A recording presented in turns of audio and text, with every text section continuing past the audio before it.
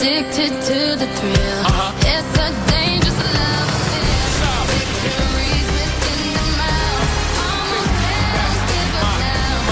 Only thing that's on the line is who gonna run this town tonight. The Menomonee Falls Hamilton Germantown boys swim team capped its season strong, led by varsity coaches Jim Weitzer, Brian Christoffel, and diving coach Larry Kluwe, and seniors Nick Beats, Ben Perry, Taylor Hernickel, Matt Longley, Taylor Ladd, and Sean Kimmett.